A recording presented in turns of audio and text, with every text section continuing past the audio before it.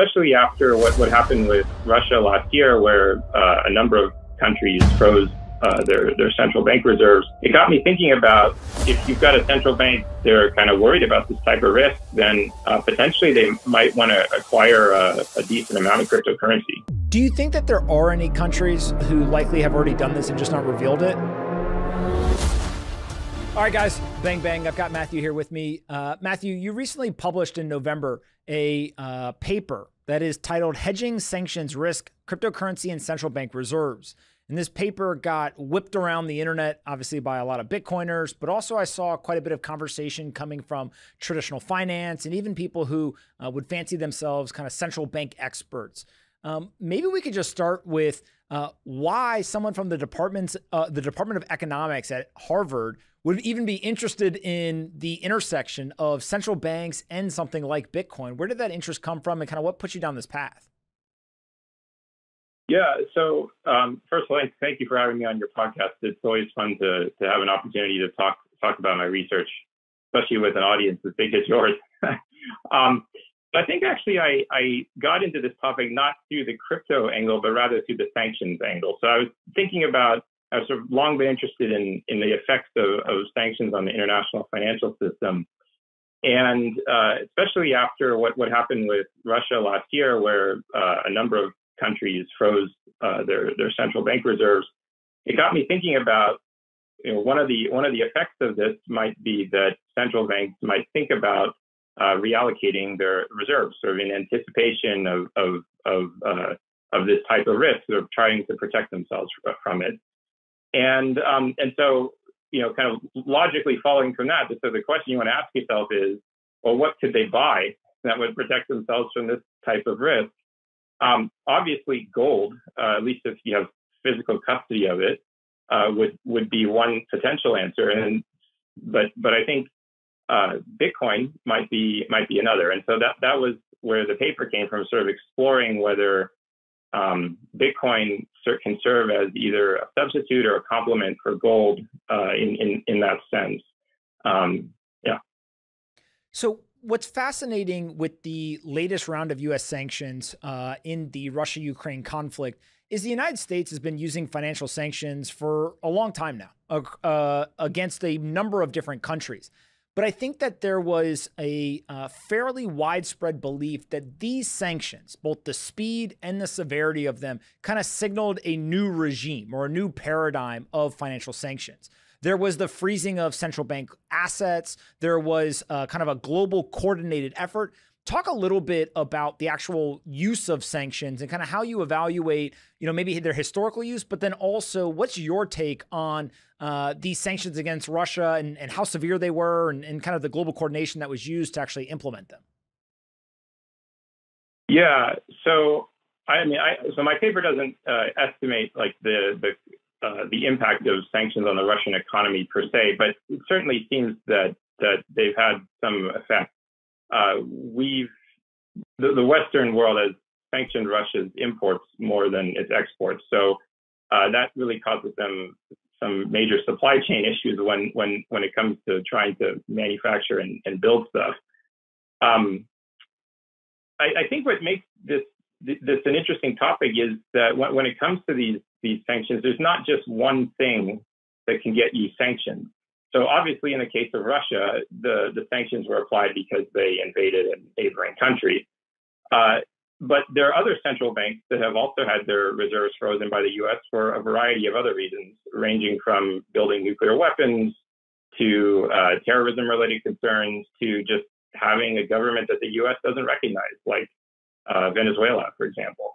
And also, which maybe human rights-related concerns thrown in there too. But there's just kind of this grab bag of things, and that's what makes it interesting, is that there's not just one thing. And the other thing too is the sanctions are up to the U.S. president, and Congress can overrule the imposition of sanctions, but that would take a 2/3 majority to do that. So really, if you're thinking about the central bank, if you're thinking about holding assets in the United States, you got to ask yourself how much you trust the U.S. president.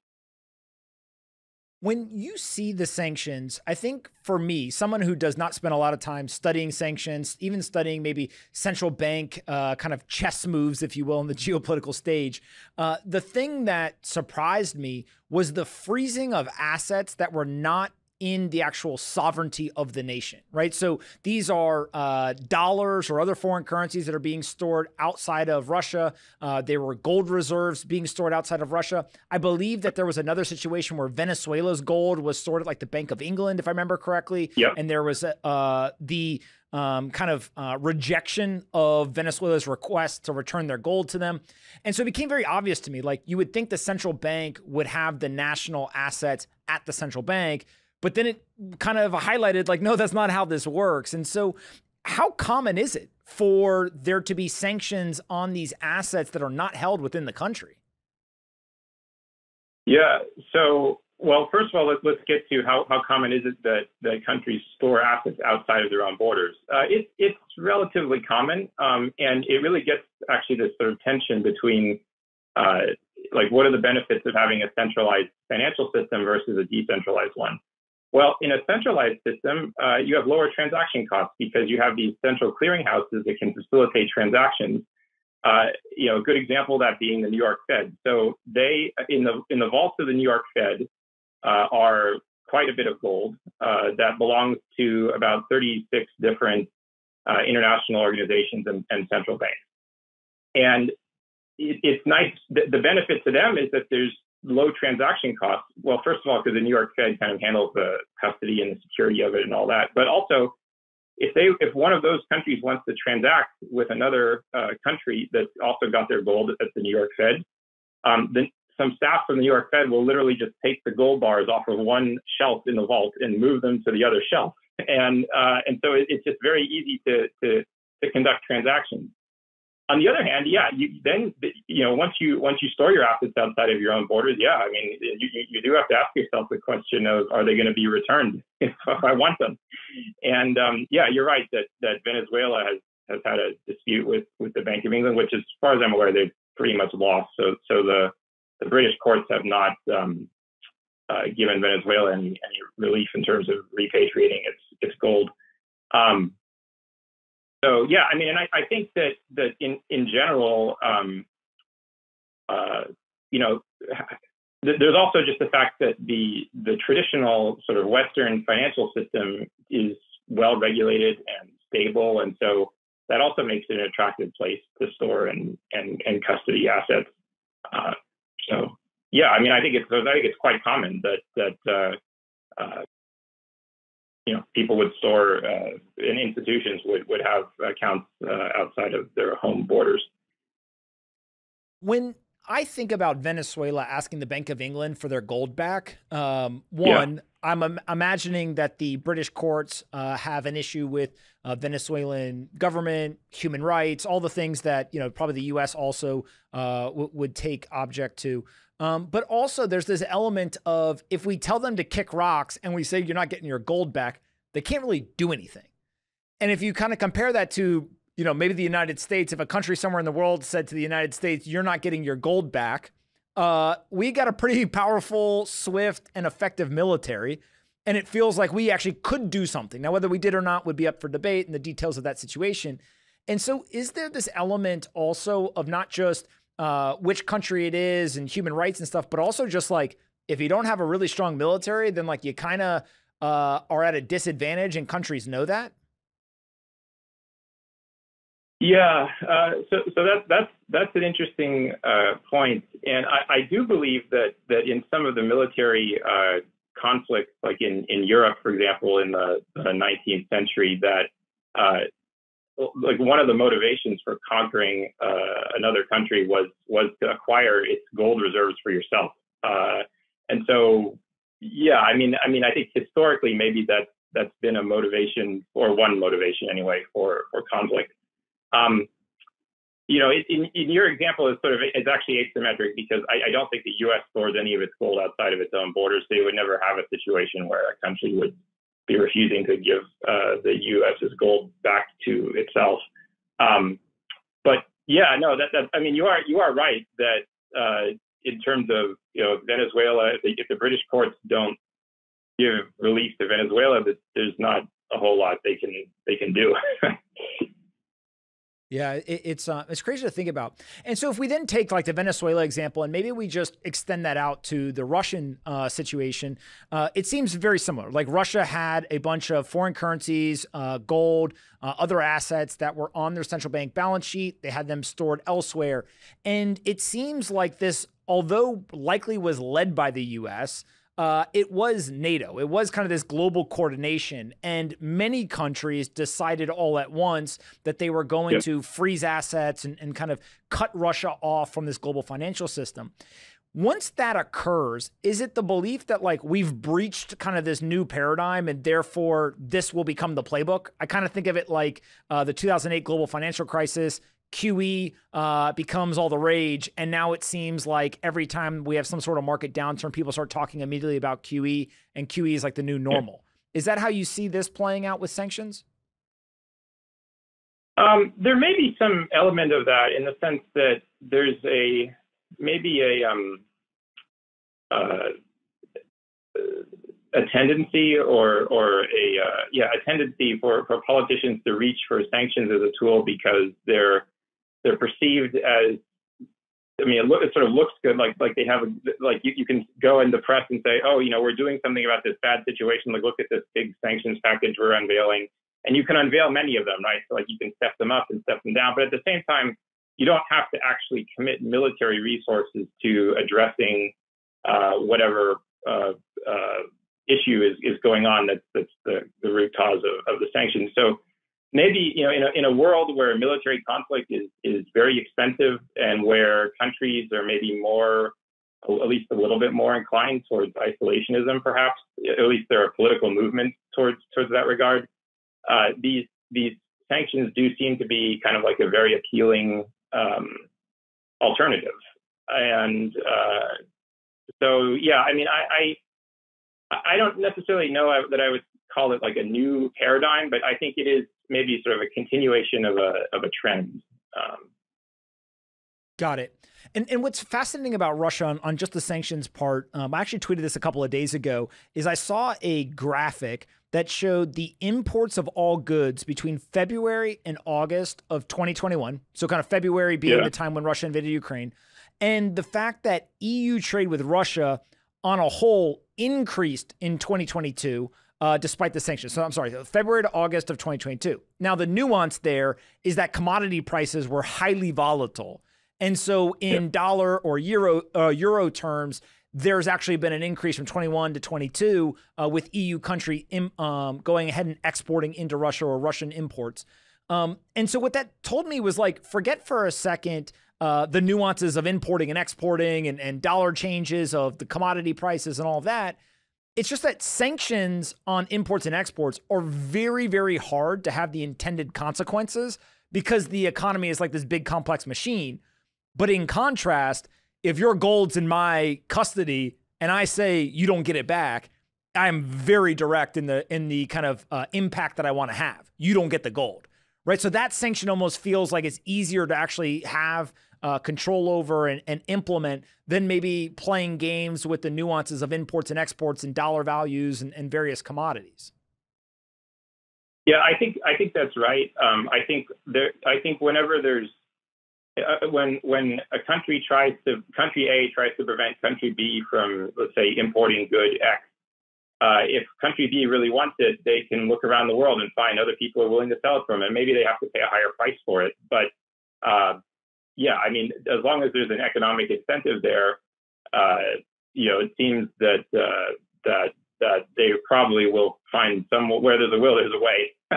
And also, maybe a good example is countries like Turkey, where they're kind of turning maybe a bit of a blind eye to enforcing these sanctions, and so there's a lot of business getting set up there where they're essentially acting as middlemen between firms, like let's say in Europe, who don't want to export directly to Russia, but they can export to Turkey, and then the Turks will just move stuff onward. So yeah. That makes sense. And so in the paper that you wrote, again, the title of it was Hedging Sanctions Risk, Cryptocurrency and Central Bank Reserves. You had this data point early on where you say that from 2016 to 2021, countries facing a higher risk of U.S. sanctions increased the gold share of their reserves more than countries facing a lower risk of U.S. sanctions.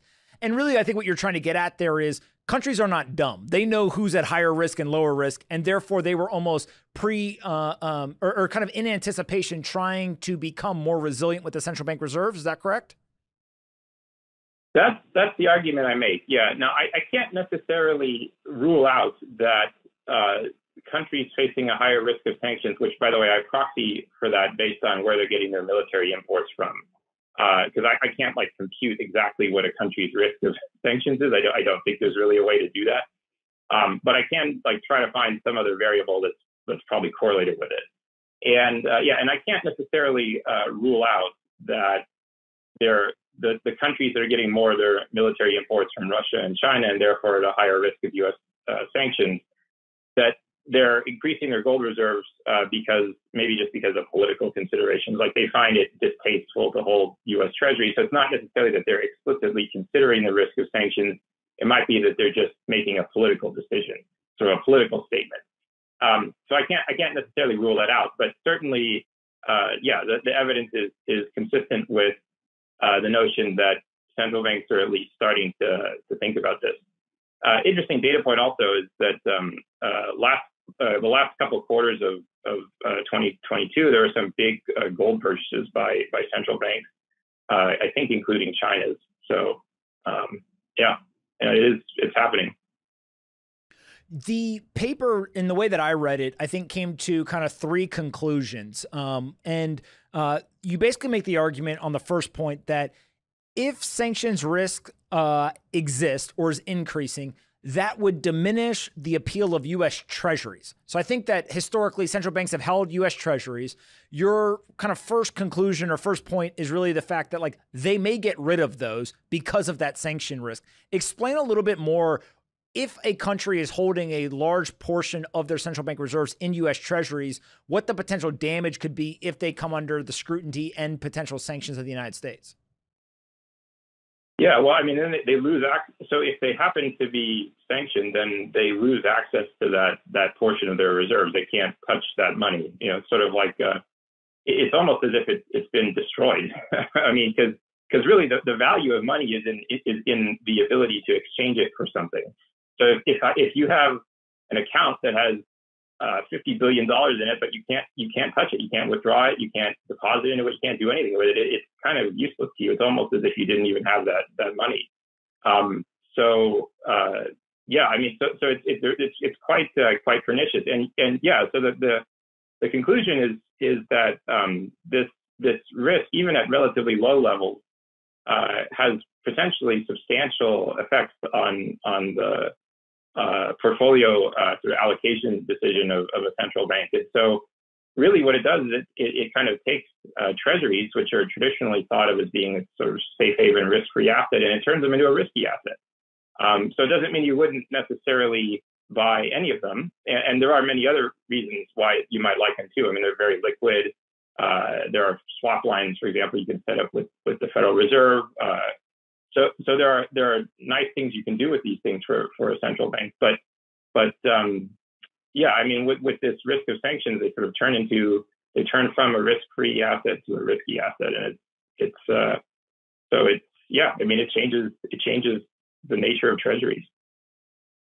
The second conclusion that you come to is that a increased risk of sanctions would propel broader diversification in central bank reserves. So one is the U.S. treasuries themselves may become less attractive, but also central banks may think about, forget any one asset. We just need broad diversification to kind of increase the resiliency. Explain that a little bit more.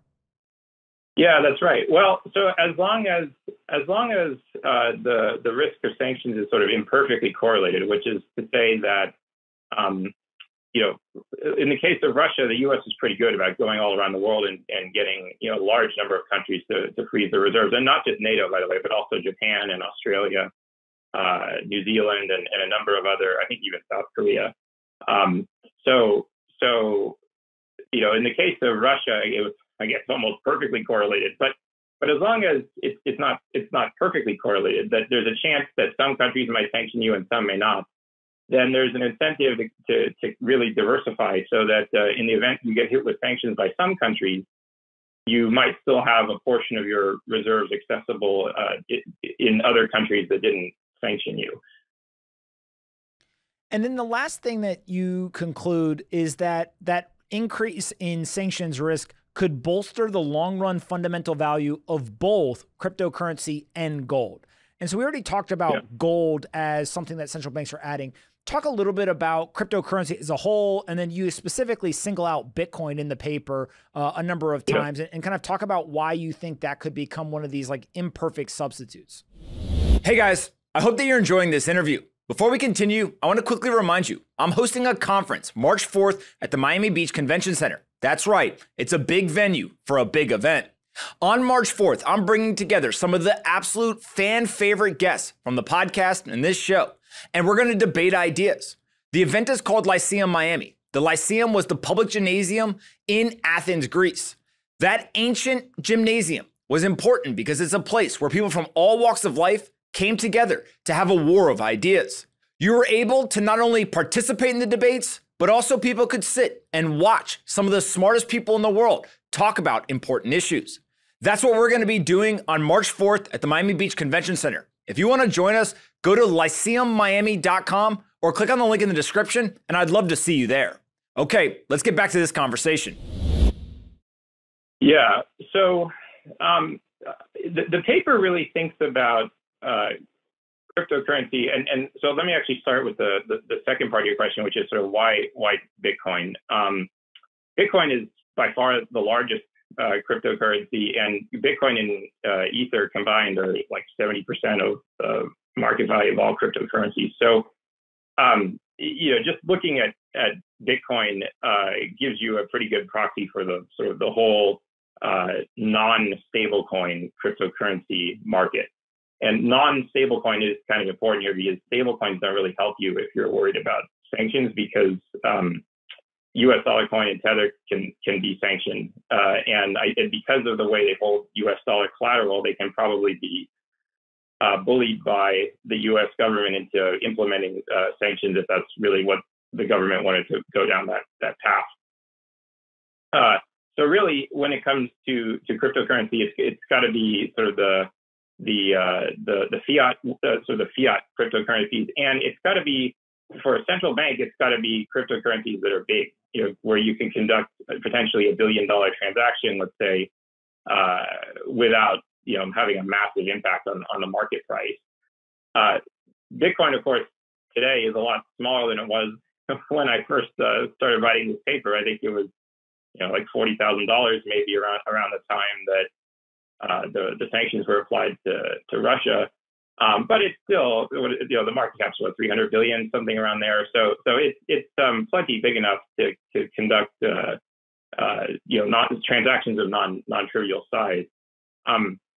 As far as the fundamental value is concerned, I think there are a lot of use cases for cryptocurrency that involve just transacting, sort of like you exchange fiat currency for crypto. Let's say you then send the crypto as a remittance to somebody somewhere else in the world. And then that person swaps the crypto for another type of fiat currency. So that type of transaction is not really going to contribute to a fundamental value because it's just buying and then reselling. So the real question when it comes to fundamental value is who's going to be holding on to this stuff. And this paper kind of conceives of cryptocurrency as being a form of insurance. Holding on to it gives you insurance against the possibility of you facing sanctions and having a large portion of your wealth sort of potentially destroyed. And in that scenario, you still have these digital assets and also maybe gold.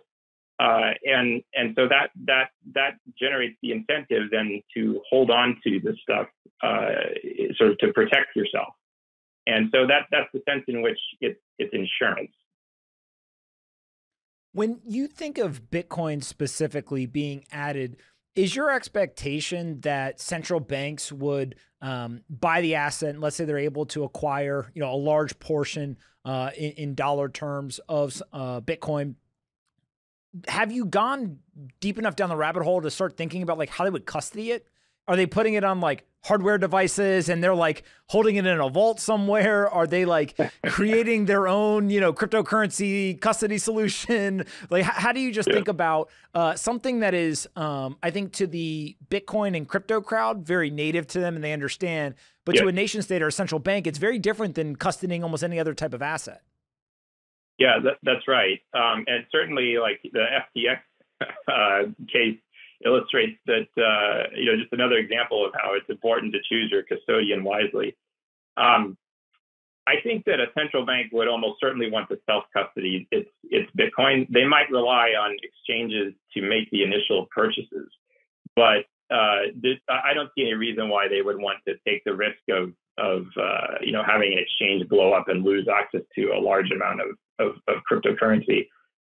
So yeah, I think they would have some kind of self-custody solution. Now, exactly what that looks like, I haven't sort of delved into the details of that. But yeah, I think they would want to keep it off the balance sheet of some other, sort of corporate entity that potentially maybe not that stable. Yeah, I mean, this question of exchanges is sort of another interesting one more broadly, and it's definitely something that the crypto community's got to figure out. And what I think becomes kind of fascinating to me is also in some way you are mitigating one risk, which is U.S. Treasuries or sanctions risk. At the same time, we know that Bitcoin is a bearer asset, and you are increasing the like honeypot or the target of malicious actors around the world. Now, all of a sudden, you're almost increasing the financial reward for a adversarial nation state or adversarial group to hack your central bank and be able to somehow get custody of the asset. And again, how you custody it may determine whether that's a real risk or not or whatever. But in some ways, it almost feels like you're mitigating one risk, but you may be increasing another. Is that true? Or do you think that nation states would figure out a way to kind of mitigate both? Yeah, no, actually, I think that's absolutely true. And so the paper doesn't think of cryptocurrency as being a sort of a free lunch at all. I mean, it is very much optimizing by trying to sort of balance your exposure to different risks. Now, the risk you just pointed out about sort of custody risk and sort of the implications of self-custody as far as cybersecurity. There's also, of course, the risk if you're self-custodying that you lose access to your wallet. You're kind of up a creek. So, So those are absolutely things they would have to think about very, very carefully. The other thing I would say, though, so this paper thinks more about sort of the price volatility and sort of trading that off versus the risk of sanctions. That's another area where you're sort of optimizing these risks, where if you're adding Bitcoin to your reserves, you're adding an asset that's much more volatile than the exchange rates of fiat currencies. But on the other hand, it does also have this type of insurance value. So that's kind of the trade-off that the paper is thinking about. Yeah. And one of the other pieces of this that it gets into is, I'll call it like the game theory. So if all of a sudden a major country in the world decided to go ahead and add Bitcoin to its central bank reserves and openly state it, right? So it was a known fact to the world. Does that then kind of kick off, hey, everyone's got to go buy it because you almost need a good defense? And naturally a finite asset is going to go up in price if there's an increase in demand. Like, how do you kind of think just about like maybe the repercussions of a major central bank somewhere in the world saying we are buying this and putting it in our central bank reserves? Yeah, it is an interesting question. So certainly El Salvador is the sort of I think one of two countries that hold Bitcoin. The other being Ukraine. I think they basically hold it because they've gotten donations, not because they actually went out and actively bought it. But El Salvador certainly sort of went out and said, yeah, we're buying Bitcoin. Here's what we're doing. I think they made their wallets publicly known, or at least some of them. and you know, of course, they got a lot of criticism and people saying this is crazy. Like, why are you doing this? You know, you're just basically lighting money on fire. Which, of course, and I think the average price they paid for their Bitcoin is somewhere in like the 30 to 40K range. So they have lost a fair bit on their Bitcoin in terms of the market price. Yeah, I mean, there is this interesting question of, if you're going to buy Bitcoin, do you reveal it? In the paper, I also talked about, like, does maybe not revealing it also makes you a little bit more resilient to sanctions, because the U.S. Treasury can certainly add cryptocurrency wallets onto its sanctions list, and that has sort of the force of law behind it. So as a U.S. person, you cannot lawfully transact with a cryptocurrency wallet that's on the U.S. sanctions list. And if you do, the penalties are quite severe, like civil and criminal penalties. But of course, the U.S. Treasury can't sanction something it doesn't know about. So if central bank X is buying Bitcoin, is thinking about it as this type of insurance, then it seems that it might actually be better for them to just kind of do it quietly. A couple other points about that too are that, as you pointed out, if a number of larger central banks started announcing they were buying Bitcoin, you'd think it probably would move the price up, and so they probably wouldn't like that, because they'd rather buy Bitcoin when it's cheap than after they've moved the price up by announcing that they're doing it, right? So like there's never an incentive to tell the financial markets in advance what your plan is, right? Like you always want to tell them after the fact. So you don't move the prices before you trade. And when you start to really almost critically think about a nation state somewhere in the world doing this, is it fair to say it'd be the nation states with the highest sanctions risk? Like El Salvador, I don't think has very high sanctions risk, at least when they started. They were doing it more from like a financial incentive standpoint, a prosperity for their future citizens, or at least that was what the talk track was. What you're talking about here is like people who almost are doing it out of necessity. Is that really the thought process of like the major countries are only going to do that out of necessity? They're not going to go and essentially speculate on the future price of a commodity? Yeah, so I think you're right that at least I never saw anything about El Salvador claiming that they were thinking about Bitcoin as a form of insurance, and I think that speculation is a very bad reason for anybody to purchase anything, and that includes just ordinary people and central banks. I mean, it's supremely difficult to forecast the prices of financial assets. So, especially when you have something as volatile as Bitcoin, I think if you're going to buy it, the reason really ought to be that you're buying it because it fills some particular need in your portfolio. There's something about the characteristics of it that are well aligned with the risks that you personally face as an investor, rather than that you just think the price is going to go up, because maybe it will, but maybe it won't, right? So, and along those veins, yes, the paper would suggest that the countries facing the highest risk of sanctions have the strongest incentive to think about acquiring some Bitcoin. Now, whether they want to or not is also going to be a function of whether, for example, they feel like they can get enough gold. I mean, gold in the paper really emerges as the sort of the premier or the primary or first choice for protecting yourself against this type of risk, because it's just so much more stable than cryptocurrency. You know, it has a multi-thousand-year history behind it. But if you've got a central bank that, for example, doesn't have the capability of storing physical gold, like it doesn't have any vaults for doing that, and they think they're kind of worried about this type of risk, then potentially they might want to acquire a decent amount of cryptocurrency. Yeah. Do you think that there are any countries around the world who likely have already done this and just not revealed it? Or is it too hard to kind of guess in terms of where we are from like a adoption standpoint of nation states and central banks? Yeah, I mean, of course, I wouldn't know for sure, but it wouldn't surprise me at all if there are some that are doing it and not revealing it. There is actually some interesting evidence that countries tend to underreport their gold holdings. because they don't like having to report that they've taken a loss on their gold when the price drops. And so if there's an incentive to do that for gold, then certainly there'd be a much stronger incentive to underreport cryptocurrency holdings, not only because they get exposed to criticism from kind of the more traditional finance community, but also because, they have this, it's so much more volatile than gold.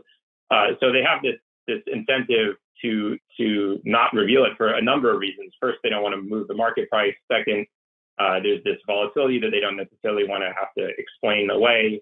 And then third, that not disclosing it really kind of maybe boosters the insurance value of having these decentralized tokens.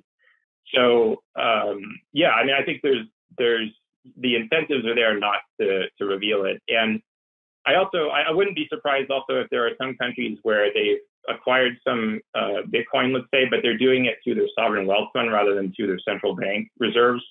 So there may be just some accounting as to which entity they use to buy it or how they kind of keep it off the books, so to speak. But no, I mean, it wouldn't surprise me at all. As you see these central banks, whether they are actually announcing it or not, whether they're buying it or not, one of the things I've been most surprised by is it seems like central bank digital currencies has gotten a ton of momentum, support, a lot of mind share, a lot of papers. You just see like kind of the wheels are churning, right? Bitcoin seems to be the maybe the enemy, and maybe that's like an exaggeration, but like it's very much like, no, not Bitcoin. Yes, this central bank digital currency is interesting. How much of that is they may not be educated or taking the time to understand Bitcoin versus these central banks are very educated and they kind of understand exactly what the pros and cons of a central bank digital currency, a Bitcoin, and everything in between is, and they're kind of taking more of a aspirational position in terms of what they hope happens versus kind of almost being ignorant to something like Bitcoin. Yeah, I mean, I don't think any central bank sort of wants to willingly just abandon kind of its job as far as sort of facilitating fiat currency transactions and sort of guarding and safeguarding that system, and then just sort of throw up their hands and say, okay, we give up, and we think everybody should just start using crypto. So there's almost like a sense of self-preservation here that they don't necessarily want to kind of just close up shop. But I mean, the price volatility of Bitcoin is really quite problematic. I mean, you just can't run an economy on an asset that swings up and down, 5-10% in a single day. It's just too much. As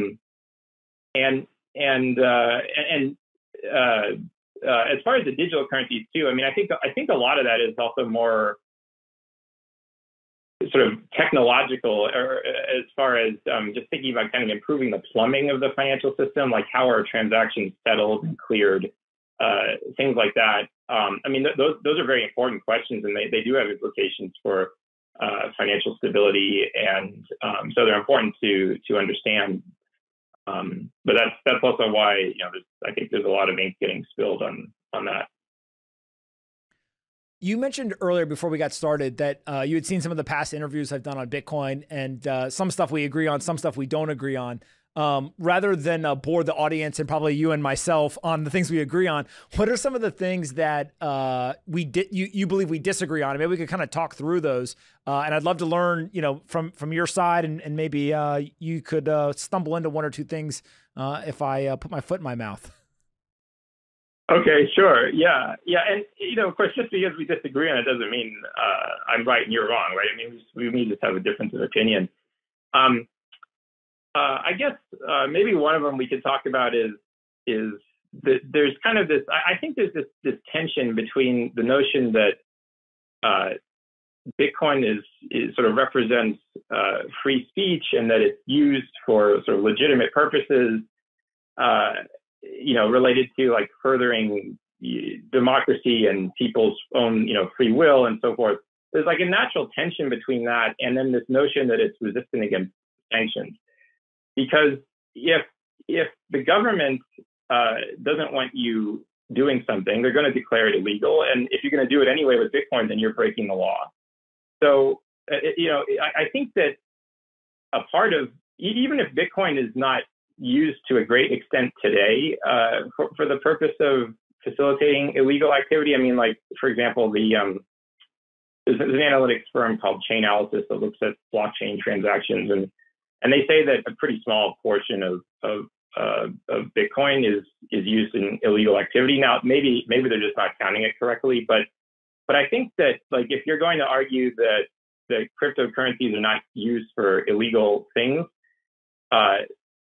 maybe that's not true. Maybe that's true today, but you have to at least acknowledge that, like, an important aspect of them is that they could be used for that in the future, and that actually is, like, an important part of what gives them value. Like I was describing them as insurance. Now, you could certainly argue whether the government should be making certain things illegal or not, but the fact that you have the option of bypassing that, there is kind of that tension there. Yeah. I think it's a very fair question. And if we separate out for a second the illegal activities from the legal activities, I think when people say that Bitcoin is kind of free speech codified, right? The first thing is in the United States, you have the right to free speech. Now, there are limitations around certain things, yelling fire in a movie theater, all of those types of things. But generally, if you're trying to do good things or legal things, you are allowed to say what you want. And actually, the true test of free speech is almost to protect the speech of the people you disagree with, right? But they're not inciting violence or any of this stuff. And so what Bitcoin does, which is unique for money, is that it provides this censorship resistance, right? Now, what is censorship meant to be? What is it not meant to be? When is it appropriate? When is it not? That's definitely debated. And I think that gets more into, like, the legal and illegal transactions. But just from a technical basis, the fact that I can send Bitcoin to you and I don't need to ask permission from anyone else is a technical innovation when it comes to being able to use economic value, something with a market price, and use for medium of exchange. So I think it's, like, pretty well accepted, let's say on the technical basis of just, like, there is this censorship resistance. You mentioned the insurance is a form of that censorship resistance for the central banks, whatever.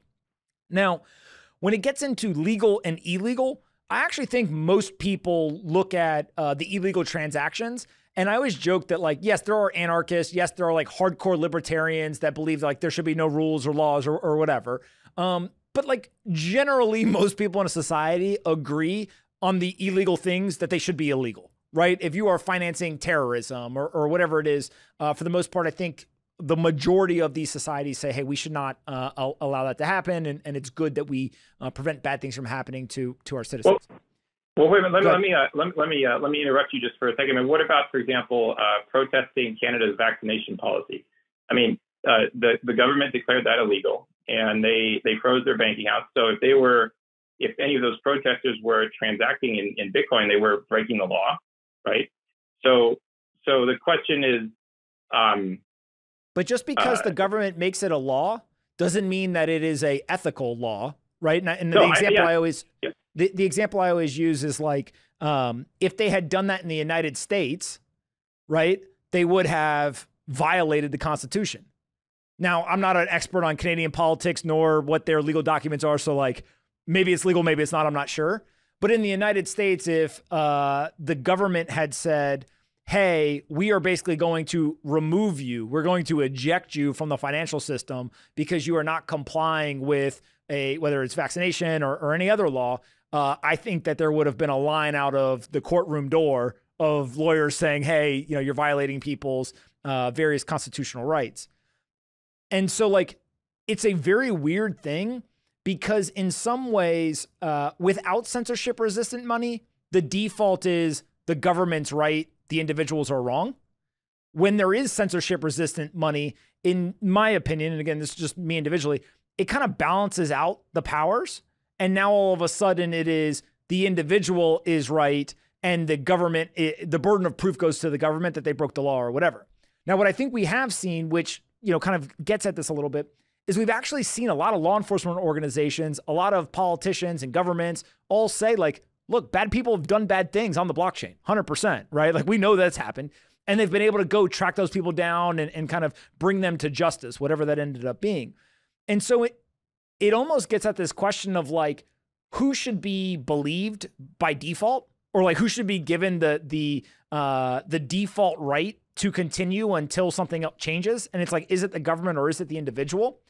And ultimately, as you know, I'm assuming you would guess, is like, it just comes down to like political perspectives, which is like a weird thing because Bitcoin is technology, it's software, it's like the least political thing from a technical architecture, but it gets almost kind of brought into these political discussions because, to your point, it allows for people to do things that they previously couldn't have done, which opens up this whole can of worms, right? Yeah, that's right. I mean, yeah. So I think basically, you know, you just have to acknowledge that it can be used for things the government doesn't want people to use, and that's part of the value of it. But yeah, I mean, whether that's good or bad, I guess also depends on, you know, how good you think governments are at being the arbiter of right and wrong. I mean, yeah, these are very sort of philosophical questions. Yeah, so okay, maybe a couple other things too. So I think you've also mentioned before that like bank failures and maybe like the potential for confiscation, like what happened in Cyprus, is a good reason for people to hold Bitcoin. Do I have that right? I think it's less about like, hey, that's a reason everyone should go out and, you know, buy Bitcoin. I think it's more so the idea of self-custody, similar to the central banks, right? The more custody you have, the more sovereignty you have of the assets, it prevents against those edge cases. And they're very much edge cases in the developed world. In the less developed world, they're probably more common. And there's also not things like FDIC insurance, et cetera, but it's definitely one of the reasons why sovereignty becomes important, in my opinion. Yeah. Okay. I think maybe we would then mostly agree on that. You know, in the developed world, it's not so much of a concern.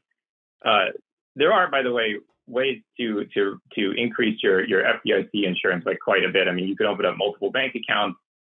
You can actually add beneficiaries to them. So if you add beneficiaries to a bank account, it actually stacks up the FDIC insurance to up to 1.25 million. So yeah, I mean, I think that the number of people who would actually need to start thinking about buying Bitcoin because they like run out of banks to open, you know, to deposit their money at, I think it's got to be vanishingly small. So another thing, and maybe we'll disagree a bit more on this, is I'm actually not necessarily convinced that cryptocurrency is currency. I mean, it's obviously the term that people call it, and so I use it. But I don't think that Bitcoin is not a currency. It's not a unit of account. It's not a medium of exchange. Like I can't go to the grocery store and hand them Bitcoin for groceries. I can't go to the movie theater and pay Bitcoin to go watch a movie. Amazon will not accept my Bitcoin for selling me, you know, whatever it is that Amazon sells us, everything. So it's more of a niche thing. And now I do, however, think it is a store of value. But it's not yet at the level of a currency.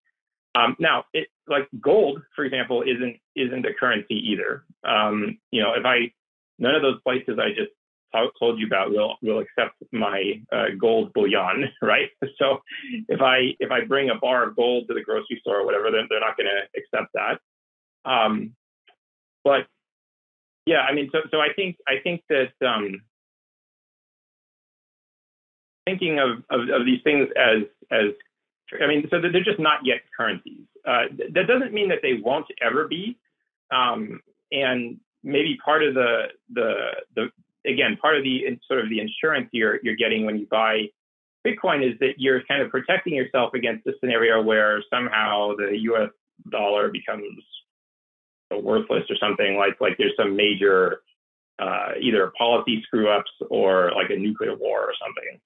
And in that scenario, maybe cryptocurrencies actually start becoming like a unit of account because like society is sort of broken down or something.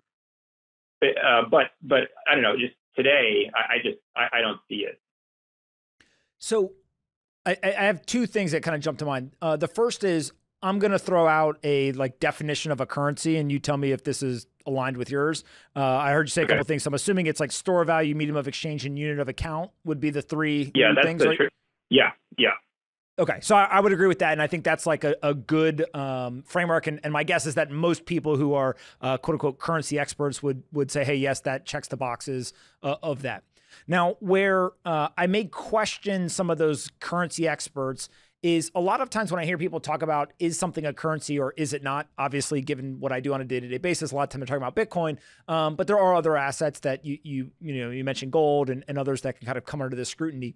One of the things that I've started to think about more, and I frankly don't have a fully formed opinion, so I'll kind of throw it out there as maybe a prompt and you can respond to it, is that actually some assets are currencies in one situation, but not currencies in another.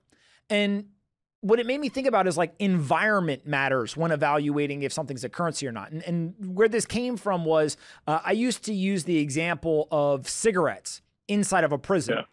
And so like, again, kind of extreme example, right? But it highlights the point of like, they're used as a store of value, they're used as a medium of exchange, and to some degree, they're used as like a unit of account, right? It's more of like a barter type system and they're used.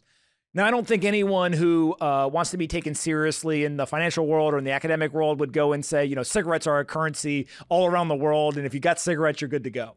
But in that, kind of more insular environment, they do act as a currency. And so if you take that and kind of extrapolate it out to Bitcoin, it's unique in that I think most people who hold Bitcoin and even people who don't, but kind of evaluate it, they would agree, yes, Bitcoin serves as a store of value. Now, whether it's a good one or bad one, that's debated. Free market kind of determines price and it changes and fluctuates. But store of value, I think most people are like, okay, I can see that. When it comes to the medium of exchange and the unit of account, that's where I think, you're highlighting, hey, look, this is not widespread. This is not global. And so if you use that, like, well, what environment are you talking about? In a physical environment, if you go to, Bitcoin Beach, there's a lot of people who are using it for transactions. Things are priced in Bitcoin, but I don't know, maybe there's a couple hundred, maybe, single digit thousands of people in that one insular economy that are using it.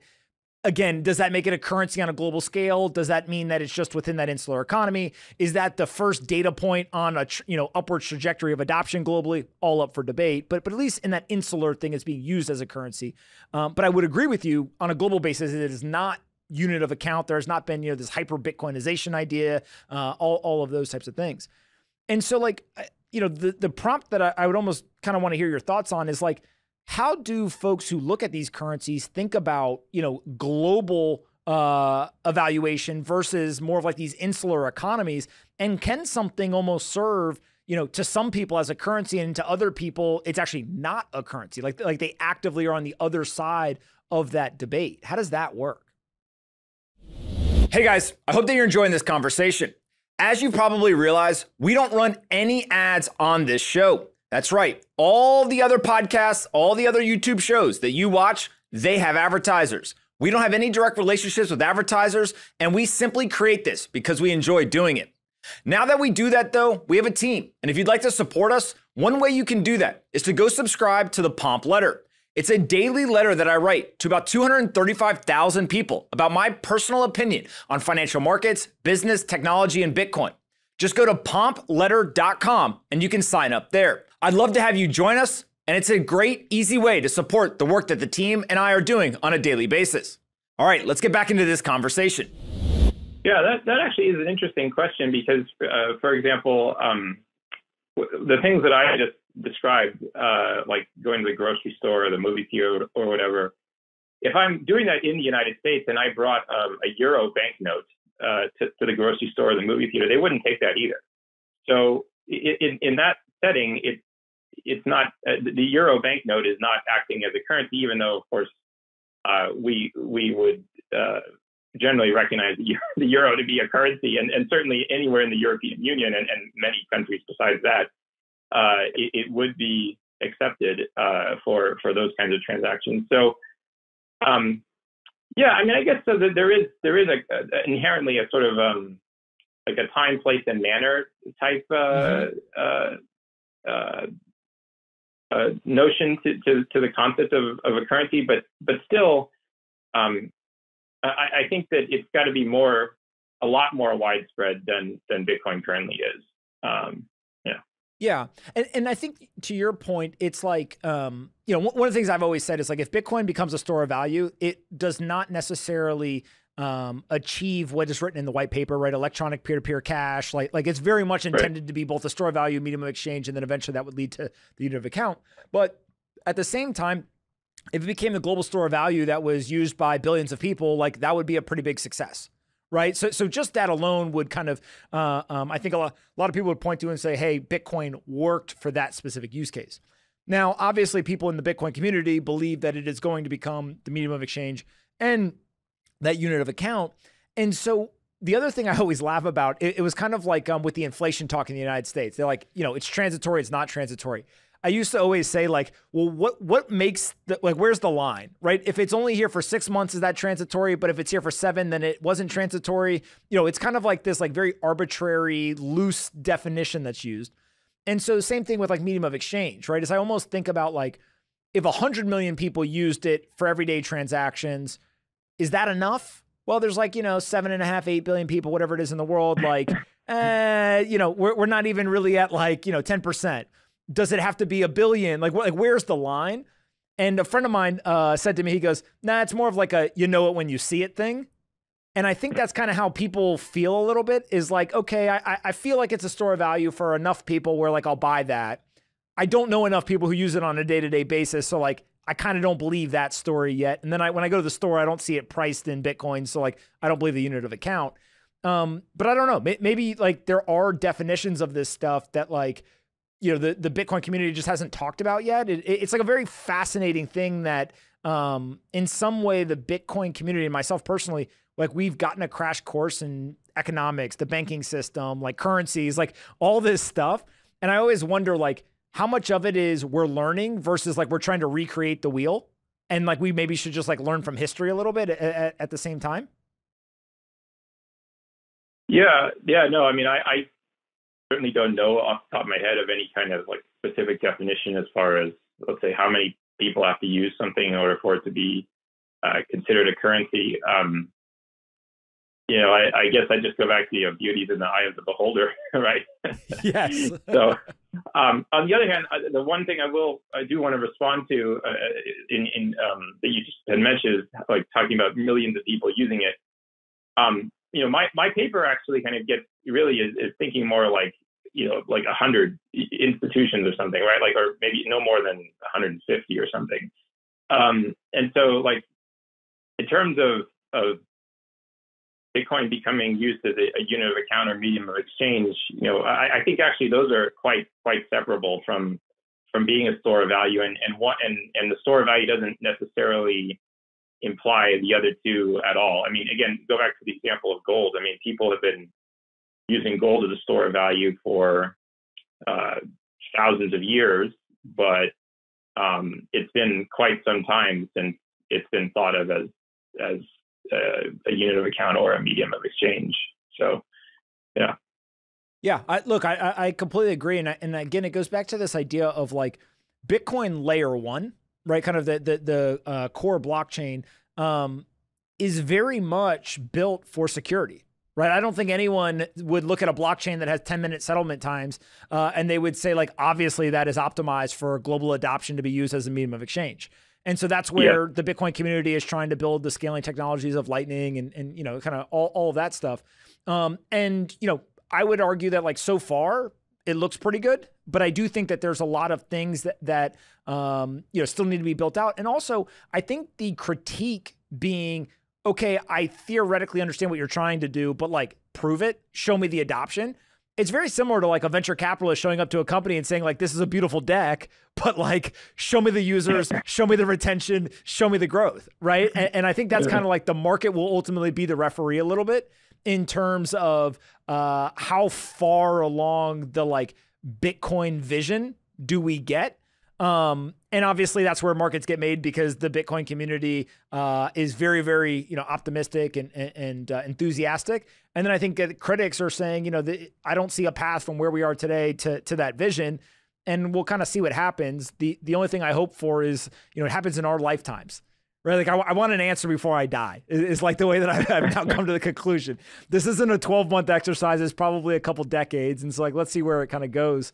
But I don't know. What is your kind of, maybe we'll end here in terms of like, what are your thoughts in terms of the biggest milestones? Like I take you as somebody who maybe is cautiously optimistic is maybe where I would kind of characterize your view of Bitcoin. Optimistic being like you see some use cases like the insurance for central banks, but like cautious in terms of the critiques of it's not a medium of exchange, it's not a currency, things like that. Is that like maybe a fair kind of bucket to put you in if you would allow me to put you in a bucket? Yeah, and I would also just say I don't think it's for everyone. So like, if you're living in a developed country and you have no real reason to believe that your assets are likely to be confiscated, or that you're in a situation where the government's going to pursue like civil asset forfeiture or something against you, then I think the argument for you to buy Bitcoin, certainly buy a lot of Bitcoin, is very tenuous. Like there's just because again, like you're not getting an insurance benefit out of it. So if all you're doing is just speculating, that's probably not a game you want to be playing for the vast majority of people. So I think there are absolutely some use cases for some people, but it's not for everybody. What would change my mind a lot on that would be if it became a lot less volatile. So if the price volatility really came down, then it might actually, because then it's almost like you have your cake and eat it too. You get this insurance value, and it's also sort of this stable thing where you don't have to worry about it dropping 75% in 1 year like it did last year. So yeah, I think you had me mostly pegged correctly. So the volatility question is actually pretty interesting. I want to throw an idea out there, and I'm going to allow myself to say Department of Economics, Harvard. You probably are much better versed in this than I am. But from kind of a layman's view of this, one of the questions around volatility that I struggle with, one, articulating, but also two, even just understanding, is that like it's very clear Bitcoin's volatility because we use the dollar exchange price, right? So I will take one Bitcoin. Today, someone will buy it for $17,300. 2 weeks ago, they would buy it for $15,000. And a year ago, they were buying it for $69,000 or, whatever the numbers were. So obviously that exchange price is super volatile. When I think of dollars, no one really thinks of them as volatile because I get paid in dollars, I save in dollars, I buy all my goods and services in dollars, I pay my taxes in dollars. Like everything around me is denominated in dollars. But if I was to pull back and look at like the purchasing power, obviously with the official inflation numbers compounding at over 7% for multiple years, you're like, okay, yeah. I don't know, 12 to 20% inflation over, let's call it the pandemic era or whatever, depending on kind of what numbers you want to believe. But we don't think of dollars as volatile, right? Because it's like $1 buys you $1 worth of goods. It's just the amount of goods has changed. How do you think about, or maybe if you were even me, like talking about Bitcoin volatility compared to like dollar volatility? Or do you think that they're just apples and oranges and it's like unfair to try to compare them? Well, I mean, that's kind of the concept of a real exchange rate, right? Sort of like how much does a currency move around in terms of the amount of consumption that it buys you. And in terms of a dollar, yeah, that's eroded some because of inflation, but also in terms of it's moved around relative to other currencies. So yeah, I mean, you always have to, when you're measuring an exchange rate, you always are measuring it against something, right? You have to measure it against the dollars against euros, dollars against yen, Bitcoin against dollars, or whatever. But I think no matter how you measure it, Bitcoin against X, whatever X is, I think you're going to find that that's very volatile in terms of whether you measure it in terms of just the X itself, or you then take the step further and measure it in terms of units of consumption. So, yeah. Well, the one other thing I would say about this that, again, it kind of adds a complexity to the analysis. And sometimes I wonder if we're just like intellectually stimulating ourselves because we're all bored and have nothing else to discuss. But if you think of the day-to-day volatility, it would be very hard for anyone to argue that Bitcoin does not go up and down in value at a much rapid rate compared to the US dollar, right? I think that's pretty clear. But if you were to look over, again, let's go back to kind of 2020 to now, I'll call it the pandemic era, if you will. The dollar is down, whatever that number is, right? Whether it's on the lower end of 10 or maybe on the upper end of 20, it's down some double-digit percentage. Bitcoin has gone up and down and up and down, and it's been like, just whipped around, but it's up 200% from where it started 2020, right? So kind of over that 3-year period, it's up kind of 200% or so. And so the way that I think about this is like, on one hand, with dollar denomination, assets and goods and services have gotten more expensive over that 3-year period. But if you had the Bitcoin denomination, things have gotten cut in half in terms of like your purchasing power and your ability to buy goods and services. I don't think many people are picking their day-to-day currency based on a 3 or, even 5 or 10 year time horizon. I think it's more that store of value, as you mentioned earlier. But how would you kind of think through that, and maybe you've even done some work on it, of like, in the short term, something super volatile compared to a more stable asset like the dollar, but in the long term, it seems to actually have a better store of value and kind of almost have this tailwind for people who hold it that then want to consume using it? So I think that I think you have to be careful when you're conducting an analysis like this, because it's going to matter greatly where you choose the starting point and the ending point, right? So, as you pointed out, one way of looking at Bitcoin is that you're up 200% over the last, 3 years? Did you say 3 years, or since 2020 or something? Another way of looking at it is you're down 75% last year. Correct. So the shorter the timeline, the more the pain. I think of like the shorter the timeline, the more the pain. The longer the timeline, the more it looks good for the Bitcoin holder, if you will. Yeah, but I do think that Bitcoin holders have got to expect, even over longer time frames, that the returns are not going to be as high as they have been. I think the early adopters of Bitcoin, if you bought Bitcoin in like 2010 or something, clearly you've done super. Yeah, clearly you've done super, super well. I actually remember taking a course on cryptography as an undergrad where people brought up Bitcoin like as an interesting, like, academic curiosity almost. And I think it was like $10 or something back then. So yeah, I kind of wish I had. I wish I knew you and was in that class. Yeah, but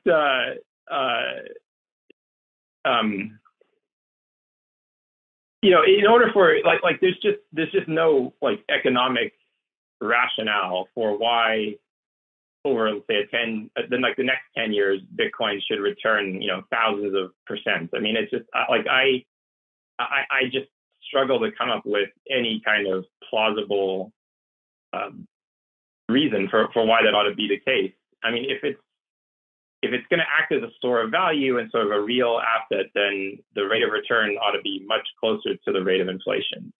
And I think that if you're going to buy Bitcoin, that ought to be closer to your expectation than the kinds of fantastic returns that people got when Bitcoin and back then it was a riskier thing. People had no idea whether it was going to work out. It could have had, maybe someone could have successfully attacked it or found bugs in the protocol, right? There are all kinds of risks related to the early adoption of a cryptocurrency that have, I think, nowadays been more or less settled, that we know that this thing is fairly secure and robust because there certainly are enough people using it today and that have kind of looked at the code and everything and made sure that everything checks out. But back when it got started, I don't think that was necessarily the case. So the early adopters got some risk premium for that, and but there's just no reason why it's going to keep producing these kinds of tremendous returns. So I think yeah, you got to expect inflation, maybe inflation +1, inflation +2 or something. But that's probably the long run for Bitcoin.